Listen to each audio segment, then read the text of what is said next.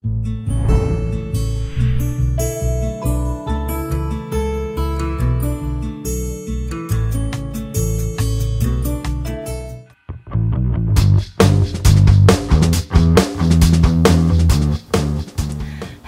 and welcome. My name is Kathy A, and today I thought I would go off the beaten trail just a little bit and discuss something of greater interest right now than makeup. I think it's something that we've put on the shelf for a little bit because of the situation. I'm still buying makeup, I'm still using it, and I will still have demonstrations with it. But today's show, I thought I would just sort of veer over into the health and wellness area, since that's something that I feel is more on my mind right now, and I'm sure it's on the mind of many of you. Yes, we can wear masks and we can wash our hands and we can, not touch anything and clean everything, but there's still that little bit of the part of us. What are we eating? What are we drinking? Now, one of the healthiest things that we can drink is tea. Hot tea or iced tea, regardless. And I thought I would go into some of the different types of teas, which I didn't realize there were so many different aspects to tea. And I'll tell you how it's made and what the differences are. And then I'll show you how I actually make a good cup of tea and some of my favorite gourmet teas. So let's start off with tea. Now, it's a small shrub or a small tree, and it is called the Camellia sinensis plant. And it grows tiny little leaves early in the season, and they mature into larger, longer leaves. Now, these are picked by hand still. There's not a machine that does this.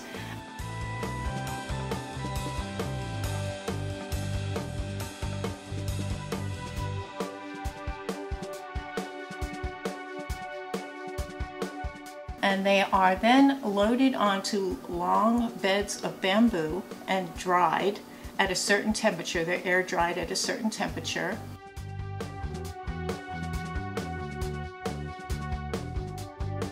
Now, these tea leaves are kind of oxidized by being under a heated temperature for a certain amount of time, and it's quite an exact process. They're kept fermented. They ferment under these large heating units, and depending on how long they are fermented, they will become black leaves, which is black tea, or a little bit less, they would become green tea, and so forth.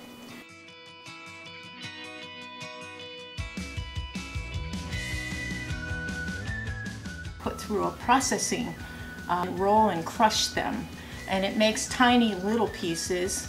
And then there's a lot of residue left over, and that is called the dust.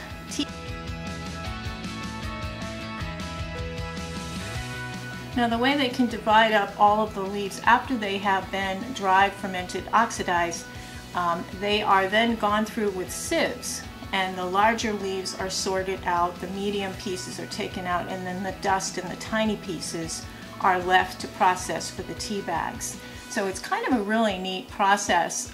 There are some modern equipment that does automatic blowing at a set temperature, or they will actually set them out underneath the sun in the open air to dry naturally. Now, after the leaves are fermented, they are then put out to dry, either under the sun or they are put in a controlled room conveyor belt and dried.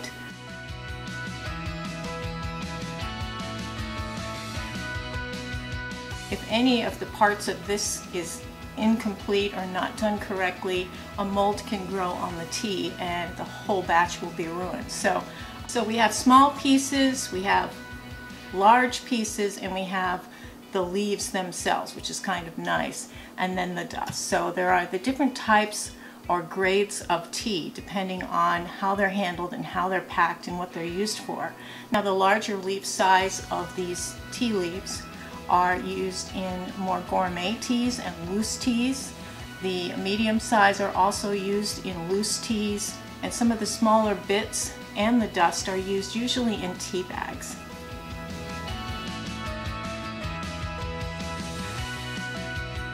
And then they are divided up until they are completely ready for packing. I'll show you a picture now of like all of the tree shrubs in one section of India and China, which grow the most tea. Now, black teas are used for, as I said, most teas that are in the world, and English breakfast tea is a big one, and then there are variants of the plant. They're hybrids that are grown in a certain area. To make Earl Grey black tea, they would add oil of bergamot to the tea leaves in the processing department. So they would have that kind of nice aftertaste to them that Earl Grey has. Now, this same bush or shrub, this Camellia sinensis bush, is grown in different parts of the world, and depending on where it's grown, it can actually take on different attributes.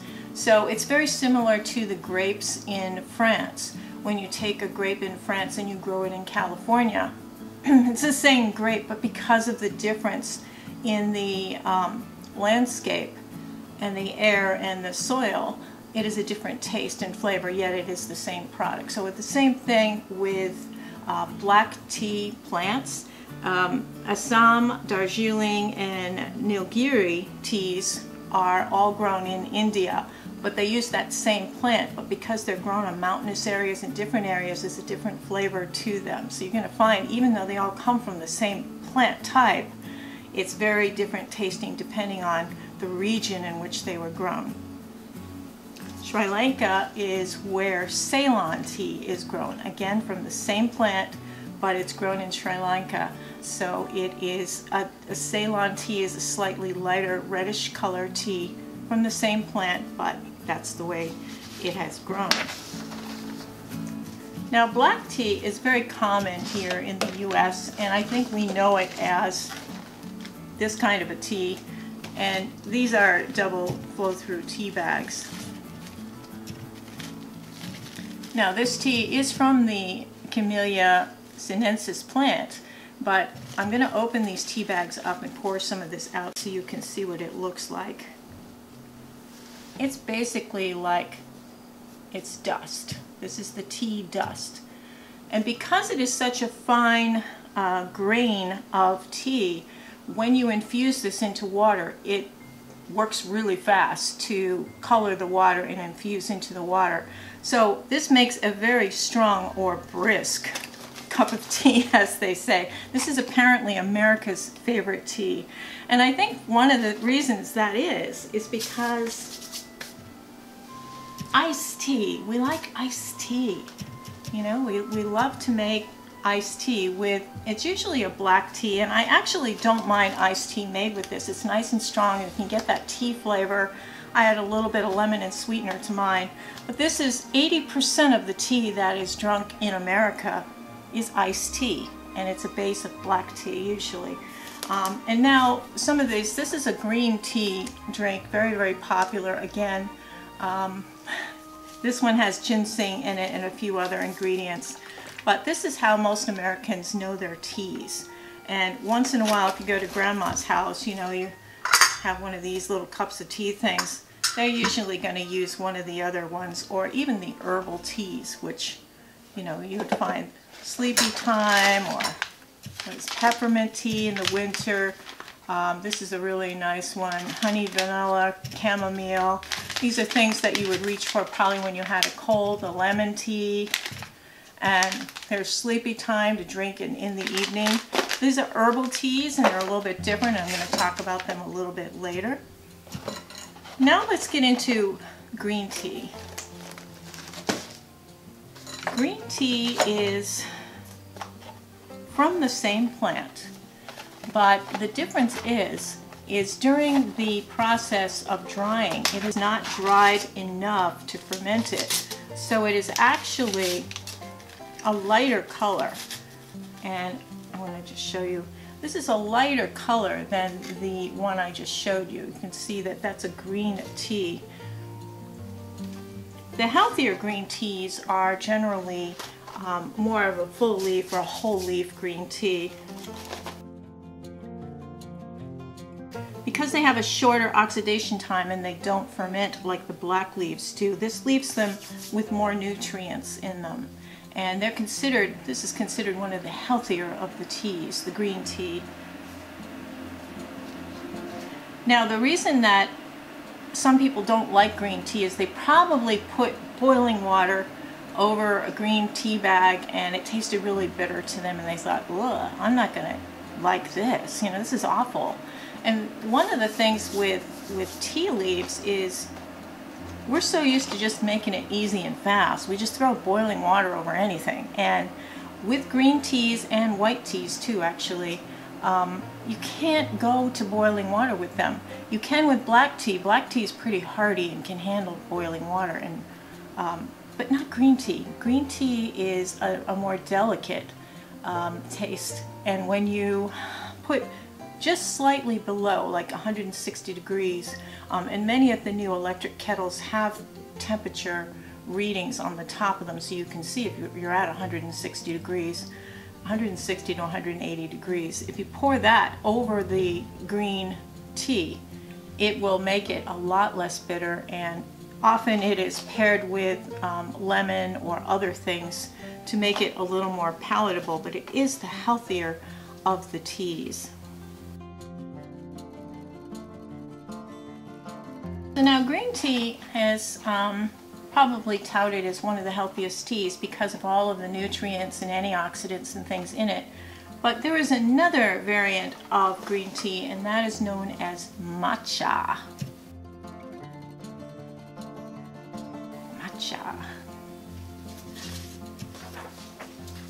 Matcha is a powdered condensed green tea. It is like dust for green tea, only more extreme. And because it's so condensed and concentrated, it yields more antioxidants. It's got vitamins A, C, calcium, protein. A cup of matcha tea is actually equal to 3 or 4 cups of regular green tea in nutritional value. So it's a very strong, and this is another one where if you use the wrong temperature to create this tea, it really tastes gacky. It's so strong and bitter if you do it the wrong way. And matcha is becoming quite a popular thing right now, but it is a very condensed green tea powder. Moving on to Oolong tea. Now, Oolong tea is made from the same leaves again as the black and the green teas. However, it is processed slightly differently. It is allowed to dry and wither a little bit, and then it is rolled. The leaves actually turn in on each other, and it is processed in that way. They get bruised and rolled, and it causes a different chemical reaction in the tea so that it has a slightly different flavor.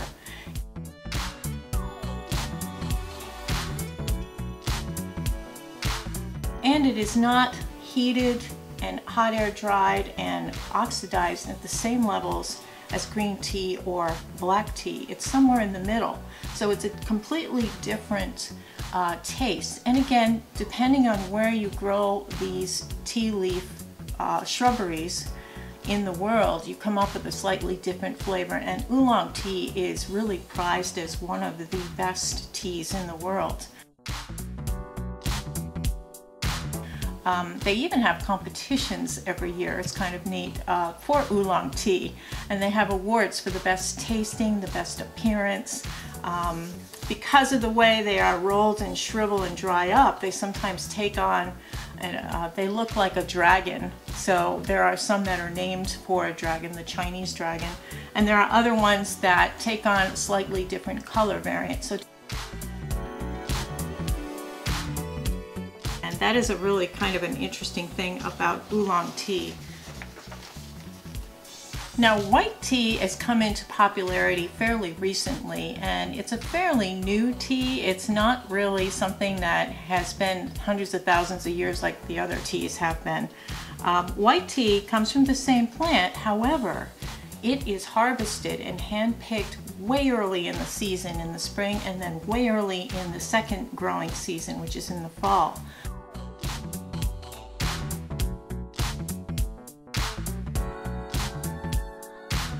They get out there and they pull on these little buds, tiny buds that have the leaves enclosed in them still, or if the leaves have just started to fan out from the seed pod.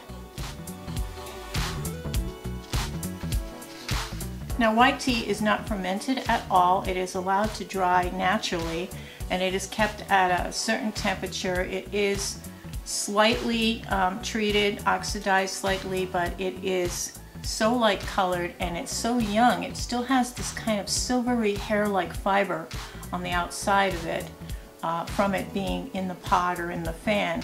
So it takes on this kind of silvery note, and a lot of the variants of this from around the world have silver needle put in the name of it. Now this creates a very light yellow tea, again very sensitive to temperature of the water, and you have to have like 160 degrees. You have to let it steep for 5 minutes. It's a very, very enjoyable and light tea.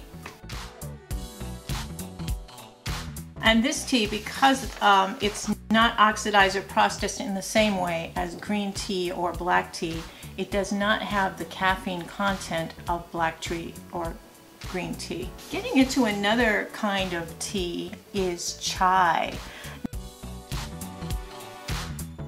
Now chai is, a lot of us are familiar with it. It's kind of this kind of cinnamony, nutmeggy thing that it's kind of like tea, but it doesn't really taste like it because of all the spices and everything in it. And in India, this is tea to India. This is the way Indians make tea in their homes. They have chaiwalas, which are street vendors who make the tea on the street, and you give them their money and they give you a cup of tea.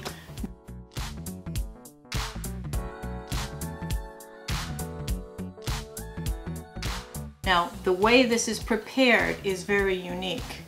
The milk is added right away and boiled with the tea. It's boiled with a black tea, and then spices are added, and depending on the area or region, depending on the family, depending on your personal preference, you would add usually cardamom or cinnamon sticks or fennel or black peppercorn. Some people add cloves or star anise, and this is boiled. This little concoction is boiled, and it is made into, it is sold on the street in a little cup, and it's called chai. And it has several variants. You can buy a box chai that is a tea bag full of powdered spices and powdered tea, and when you make the tea, you have to add the milk afterwards. So like a lot of other things, the process is wrong to do it that way, so it won't taste like a real true chai does to an Indian family in India. In the workplace in India, actually they have 2 tea breaks, and they get up from their desks, they go and they have some chai and talk to people, and they can, you know, move around and get away from their desk. It's a social thing, just like a coffee break here in America. And it's usually a chai break, and there's usually a pantry or small cafe in each large business office, and there is somebody who does nothing but run the chai to people from the pantry in the office. So they are called chaiwalas. Now Indians grow a lot of the tea, and they actually grow my favorite, which is an Assam tea, which is in Assam area of India, which is a mountainous area where they grow it, and it's a very strong but smooth tea, and I really like Assam tea. But they drink 30% of the world's consumption of tea. They are really into it. I mean, it's kind of amazing. We have chai lattes here in America, or you can go into Starbucks and you can get some kind of chai concoction. They usually use a tea syrup concoction that has spices already in it, or they have a powdered cream and a powdered spice mix that they add to tea when they blend it all together, and then they put whipped cream on the top of it. It is kind of a sugary concoction. Actually, chai does have sweetener in it, and they usually use cane sugar. They usually use whole milk also. It's usually done that way traditionally. In America, of course, and being Starbucks, you can ask for it with soy milk or almond milk or oat milk or, you know, whatever. There was also a version of this that had a shot of espresso added to it. So it was kind of a Java chai. And people really like that flavor because you get that strength of the coffee and yet you have that subtleness of the tea and then the spices going on. And for some reason it all meshed really well. So keep an eye out for something like that on the menu. Decaf tea. Now decaf tea is additional process. You can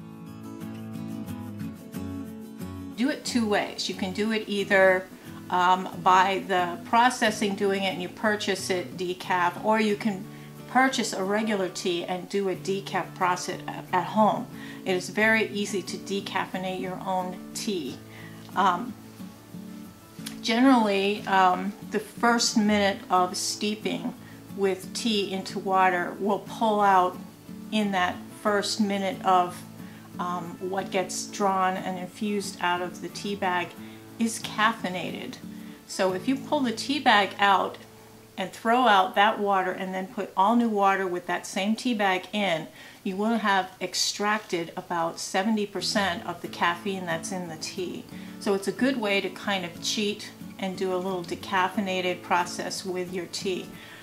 Processing it beforehand, they use carbon dioxide system, hot water infusion with the leaves themselves, draw out the caffeine by kind of pre-cooking them, if you will, and then they will add the carbon dioxide to the water that the leaves are in, and then they will dry and oxidize the leaves. So it's an extra process, so it is a little more expensive to buy decaffeinated tea. I would personally like to buy the whole tea and then decaffeinate it if I feel that I need to, if it's later at night or something and I don't want that extra caffeine. But it's just a nice little easy way to do decaf tea. Now herbal teas. What are herbal teas?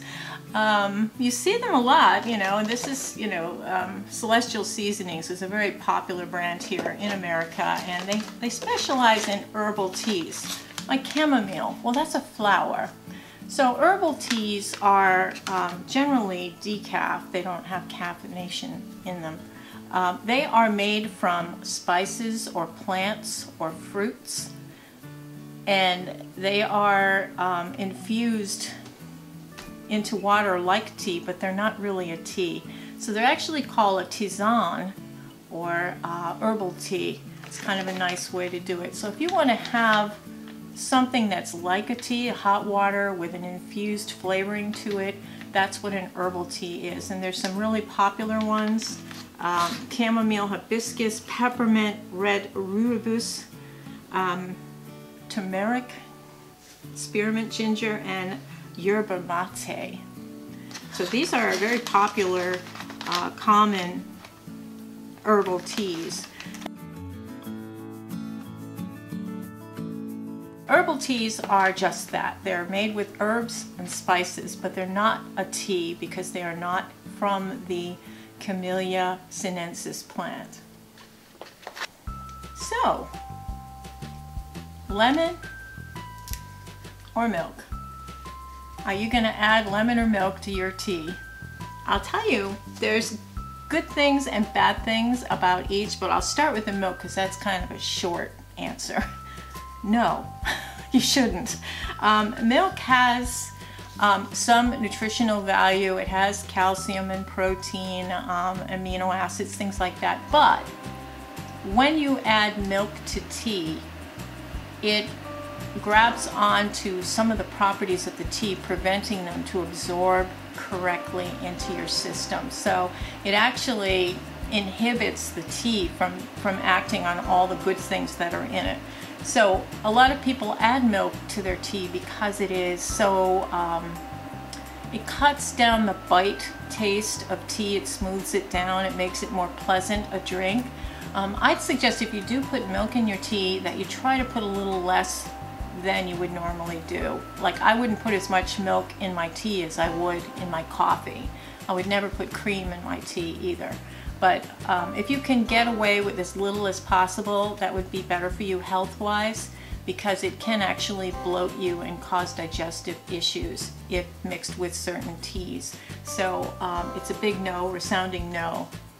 Now with lemon, you get a flavor change in your tea, so make sure that you're ready for that and that you want that. You do get the health benefits of the vitamin C, and the anti-inflammatory properties of this are really good. But also, this is nice to add to your tea if you have a cold or the flu. It's also good for helping you regulate your blood sugar if you are type 2 diabetic. It's also good for high blood pressure, helping stabilize that a little bit. And it increases collagen. It's an anti-aging properties in your skin, if we want to relate it to the makeup world at all. So that's good, but you can also get heartburn from this. You can also get dehydrated because it can act as a diuretic. It absorbs aluminum in your system, so if you have shortages in other things in your system, it can cause problems down the road. It can cause canker sores in your mouth because of the way the acid in the citrus fruit works. And acid reflux is the other one. It also, because of the flushing of your system so quickly, it can help flush out the iron, and so it can help with osteoporosis. So there are some bad things to adding this to your tea, but everything in moderation should be okay. I'm not a doctor or a nurse, I'll tell you. So how about sweeteners? Okay. Now, some of the, especially the herbal teas, have enough fruits and spices in there where you really don't need to add too much of any kind of a sweetener, if anything at all. But it's best to taste a tea first and then see if you really need to sweeten it up a little, rather than, you know, very much like if you get meals served in a nice restaurant and you don't even taste it, but you put all the salt and pepper all over the top of it. And then when you taste it, you think, oh, this is really spicy, because you added too much to the end. So the same thing with like herbal teas and anything flavored teas, and even white tea. If you try tasting it first without any sweetener in it, then just add a little bit. Of course, honey is a great addition to tea, and it's often paired with tea, and it's popular. There is a slight flavor to honey that will kind of come out in the tea, and if you're not really big on that flavor, you may not like that. Now on the Kingdom Wellness Tea site, she sells amber sugar cubes, and these are sugar that's been created from sugar beets, and they're made in Belgium. And they are a hard square, little square of sugar that sweetens naturally without altering the flavor of the sugar. This is something I wholeheartedly recommend. This is great. And I will put links to that website below. This is blue agave syrup. You can use that. This is whole earth stevia leaf and monk fruit. Sometimes there's an aftertaste with this, so I'm not as fond of that. I tend to like this, which is a coconut sugar. And it's not white, it's kind of a brownish shade. It's almost like brown sugar, but it does not have a coconut taste to it, and this is like my favorite sweetener for beverages or for sweetening oatmeal, things like that. If you can avoid it, try to avoid it if you can. It's really not good for you. And while we're on the subject, the yellow packet, the pink packet, the blue packet, these are chemistry items that fool the body. I mean, the body doesn't know how to digest these at all, and they can make things so sweet. You may think it's convenient and easy and it's not fattening, but it actually is not good for you either. These are not natural products, and your body just doesn't know how to process them, and it could be causing problems down the road. I remember the pink packet Sweet and Low used to have the cancer warning on it, and for some reason it's not there anymore. So I don't know what's going on there, but anyway, so for your sugars, I would just heartily recommend, like coconut sugar is great, or if you're gonna have to go with an artificial sweetener, a stevia leaf, monk fruit kind of thing, or my favorite, the coconut sugar, or you can use those sugar cubes from Kingdom Wellness. And I think that's just, it's worth splurging on really good sugar, because these drinks are so enhanced when you add these things to them. So tea time to me, I mean, they have Japanese tea ceremonies and they have high tea in Britain. We have coffee breaks here in America, and wouldn't it be nice, instead of grabbing a pack of M&Ms out of the machine and drinking a Diet Coke with it, that you would have maybe a little butter cookie of some sort. These are some of my favorites. The Biscoff is a spice cookie. That's really good if you have a strong black tea. You have these little spice windmill cookies. Those are also really good with a dark tea, strong tea. Shortbread from Scotland. Walkers. They have the Teddies, the Scotty dogs too. Fig bars, and then the infamous blue tin of Danish butter cookies. Those are really pleasant as well. Nothing too sweet. You really don't want anything too sweet. These are my absolute favorites, and it may surprise you. These are Palmeritas, and what these are, a very thin, delicate vanilla sugar cookie. And it's from the Goya company, which is a Spanish food company. It is absolutely, it melts in your mouth, light, delicate cookie. This is the perfect complement to the tea, any kind of tea. I absolutely love, these are my favorite. I mean, I can eat a whole box of them, you know. It's really, really something. This is the packaging they come in. They're not expensive at all. They're in the Spanish food section in the grocery store. And Palmeritas, they're called, from the Goya company. So I definitely recommend these for your tea time sidekick. So let's make a cup of tea, and we'll discuss the proper way to make a cup of tea and some little tips and tricks.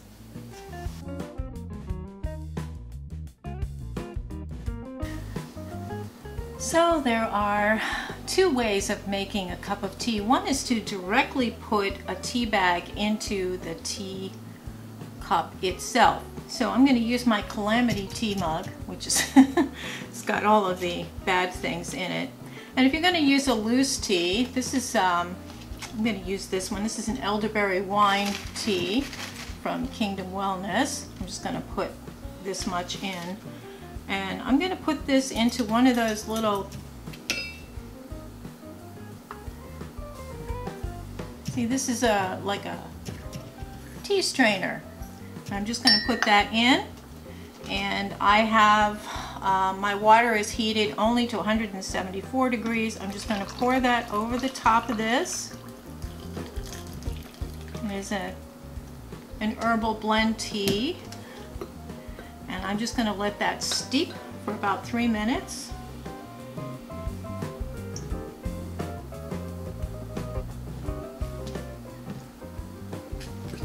And what I like to do sometimes is put a napkin or something over the top. I'll just put my Walker's cookie thing right over the top here and let that steep for about 3 minutes.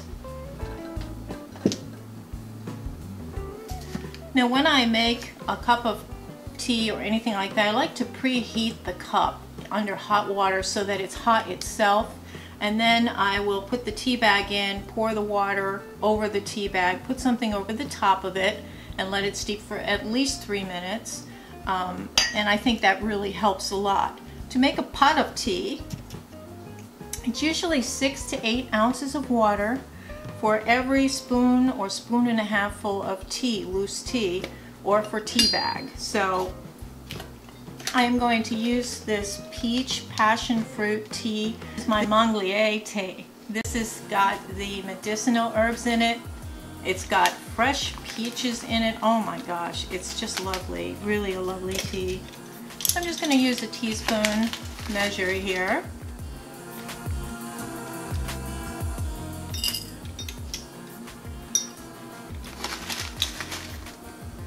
Two, three. I'm going to make 4 cups. I just want to show you this wonderful tea. And you can see the pieces of fruit in here. Pieces of fruit and spices and the Manglier leaves from the medicinal Manglier plant. I'm actually going to throw those in there too. And now I know that this water is the correct temperature for this. And I'm just going to pour this right in here. And most modern day pots have a strainer inside for tea so that it stops it before it goes out the spout. But you can use a strainer at the other end. So I'm just going to pour this in here. Again, 6 to 8 ounces of water for every tea bag or spoonful of tea. I'm just going to put that on there. I don't know if you can see the strainer in here. Just under the spout, you can see that strainer there. Oh, this smells marvelous. Now I'm just going to steep this, and a lot of times I will put towel over the top just to keep it warm. I'm going to set my timer for 4 minutes.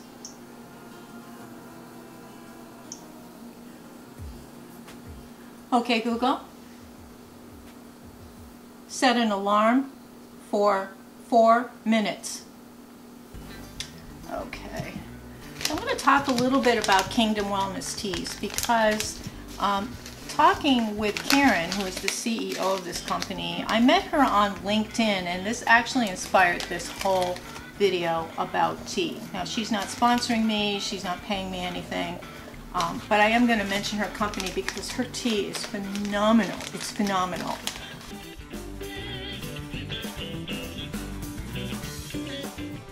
These are just little 1 ounce sample bags. The smaller bags are 2 ounces, which are twice the size of these, and there's quite a bit of product in even just the 1 ounce. So I'm just going to show you.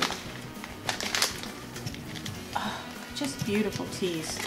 Elderberry wine tea, because I love elderberries. As you know, elderberry extract is extremely good for your immune system. And I have elderberry extract gummies, and I have the chewables, and I have the powder you put into water, so I'm an elderberry nut. And the peach passion, the Manglier peach passion, is an old school Native American, Cajun, Creole medicinal tea that's been used for centuries. And if you are from Louisiana, I don't need to tell you about it. If you are not from Louisiana, the Manglier shrubs and leaves makes a very bitter tea, and it's very, very good if you have a cold or flu. It's very, very good for strengthening you and for helping you heal faster. And they do sell extracts from it as well. But this particular plant is grown in Louisiana, and the Kingdom Wellness Tea Company sources from one farm, and it's just such a cool thing. She has made it so palatable by adding fresh peaches and shreds of other spices and things, so that it's a really, really delicious tea. And I add a little bit of sweetness to it, but it doesn't even really need it. And of course, I don't use cream or milk with any herbal teas or flavored teas. So we're just going to wait until my alarm goes off.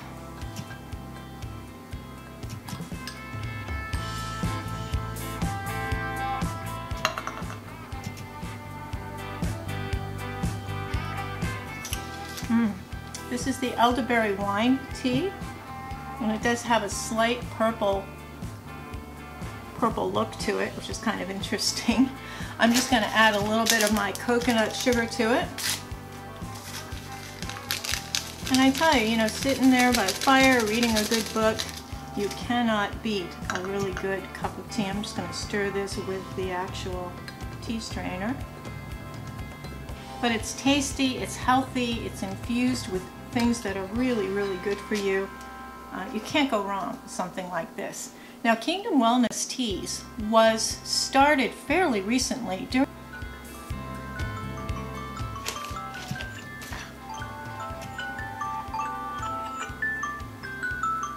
So I met Karen Moore on LinkedIn, and we had exchanged emails and texts, messaging, and then we called each other and talked to each other on the phone. She's a really nice lady, and she is so knowledgeable about health and nutrition. She graduated a while back from the Institute for Integrative Nutrition, and so she's like a real health, fitness, wellness fanatic, really. She's very well read and well studied. She found out about COVID-19 coming to the US, and she prepared by researching foods and drinks and different types of medicinal products, fruits and vegetables and things that would be effective in helping promote a healthy body and a healthy immune system. And she did this more with her mother in mind because her mom's in a high-risk group. So this business was really started because of COVID-19. Now, she started by hand blending her own teas using locally sourced and also world sourced supplies, from the teas to the spices to the dried fresh fruits to the manglier leaves to all kinds of different additions and botanicals.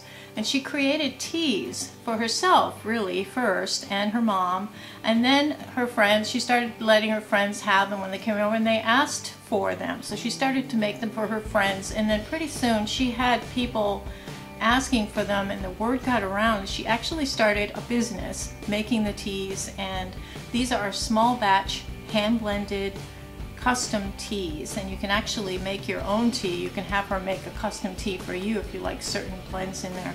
And it's a gourmet tea, and this is just lovely. This elderberry wine tea. It's non-alcoholic. It's got a nice full body flavor to it. It's just a very pleasant, you can tell the complexities in it. It's got the elderberry in there. There's a little bit of finish to it. I would add a little sweetener to it, you know me. I add sweetener to everything. But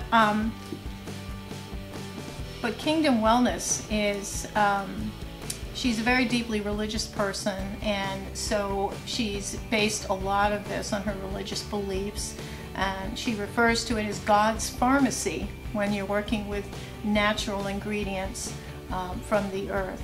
So I wholeheartedly want to promote her. I think she's got just a tremendous, I'm listing the website below, and I believe if you give in your email you can get 15% off, and if that deal isn't on, you can put Kathy A15 and you'll get 15% off your order. But these are gourmet teas, and they're absolutely phenomenal. They really are.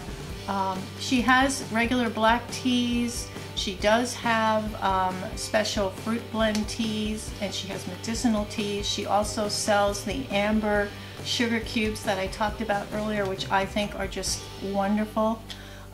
She also has a tea strainer if you don't happen to have one. Very inexpensive for that. And you know, she hand blends all of these things. Now she's very, very conscious of cleanliness. Her staff wears masks and gloves when they handle the tea ingredients.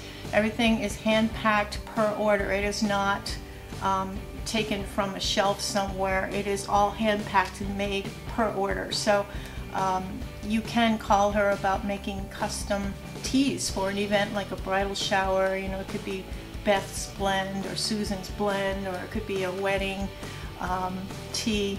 So there's so many options here, and I really want to support her because she also has founded several other groups and organizations that are very They promote wellness and well-being amongst women, and she is just a real advocate of positive life, and I think that this is it's all good here. So now when your tea is ready, you can strain it out a couple of different ways. If you don't have a modern teapot that has the little straining holes, you can just use any of these. You can get these at the Dollar Tree. It's just a little mesh strainer, and I'm just going to take that, and I've got my little owl cup here.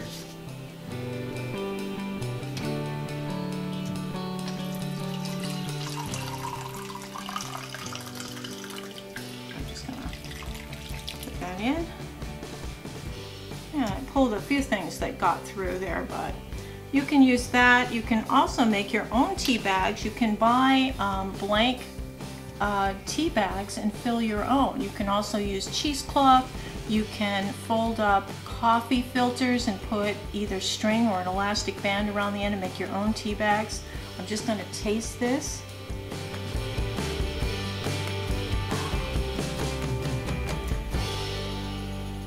This one doesn't even need the sugar in it, and this is the one with the Monglier leaves in it. So this is the medicinal one.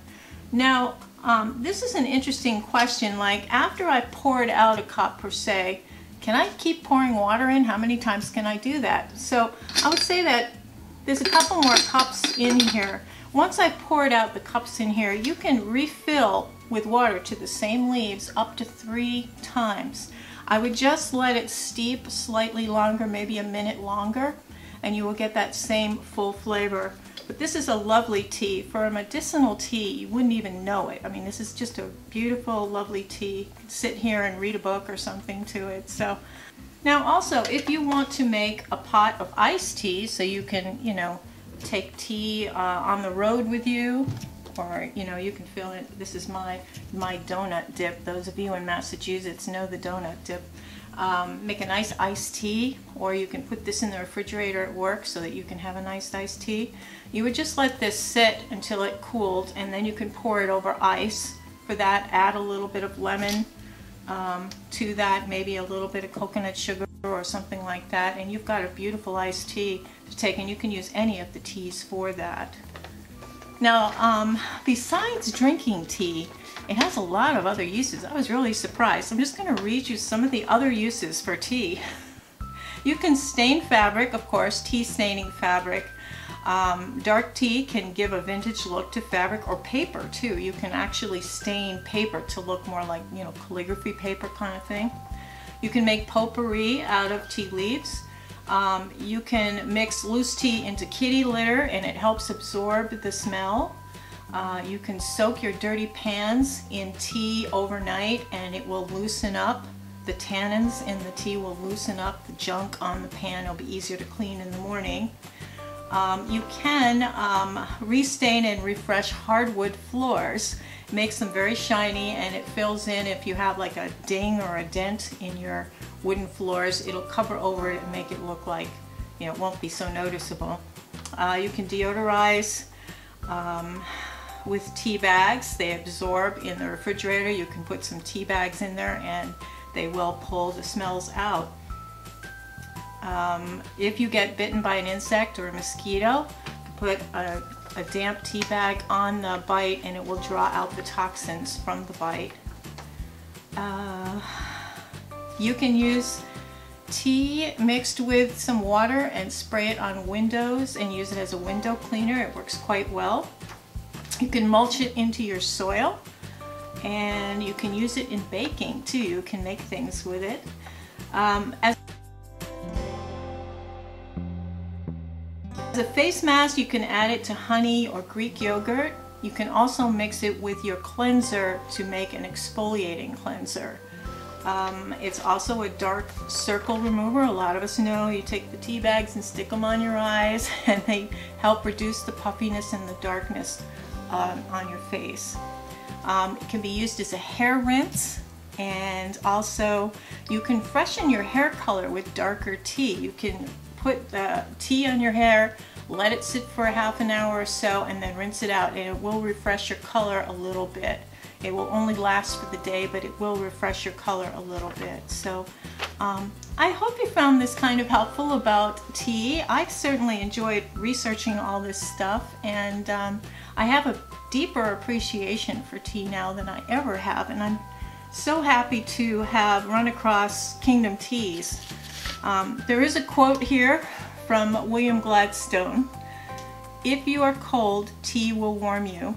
If you are hot, tea will cool you. If you are depressed, tea will cheer you. And if you are excited, tea will calm you." So on that, I hope all of you are having a wonderful week and have a beautiful day. Take care. Toodles.